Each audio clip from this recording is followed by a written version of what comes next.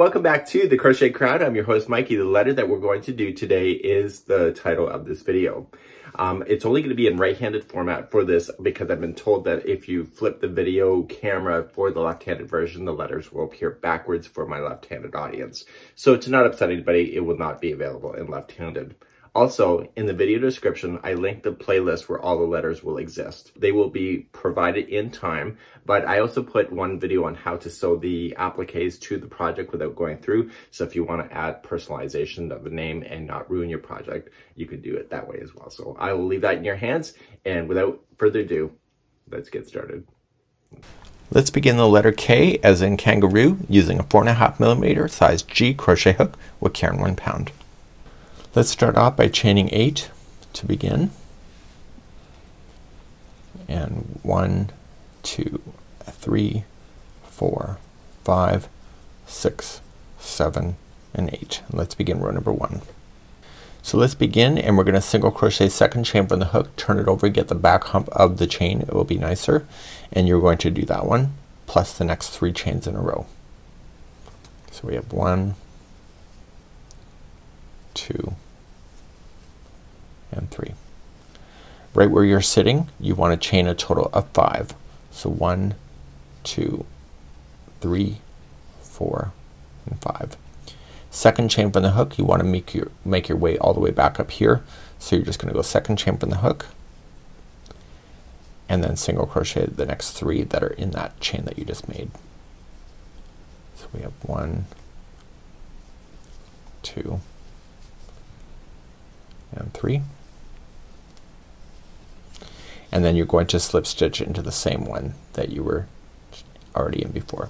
That's on the back there.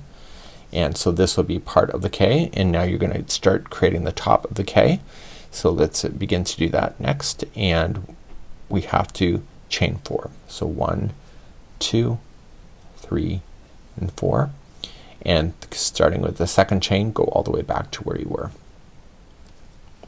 So single crochet that one plus the other 2 that are there, and we want to slip stitch then back into where the other ones are coming out of, which is here. Then you're just going to single crochet the remaining of the chain 8 that you had. So we have 1, and you don't really need to count it, you just got to do it. It's an obsession thing to count, right? And then this will be it. So you'll use this long tail to sew it down to your project, so keep that longer. Any kind of imperfection that you may see and stuff like this, because you're using the same stitches. So this is the back of your spine for the K, and then this is the up, and this is the down. And so once it's on the project, you can actually do it. Now I see that there's a hole here, so what I would do if that were me, because that would bother me, is that I would take this through a tapestry needle, and that happens when you have projects like this. It's no big deal. And just take that tapestry needle at the beginning strand, and I want you just to kind of pull that closed. So just going in the back side and cross over it. Okay, you're just crossing over it, and that will pull it nice and together. And you want to just kind of weave in your ends a total of 3 times. So that was the once. So going back in the other direction.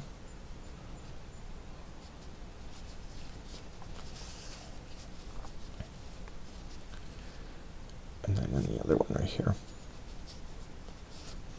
Okay, so this will be the letter K. Once it's on your project, you can just pin it down and then shape it and then just sew it down. And this will be the letter K once it's shaped, right?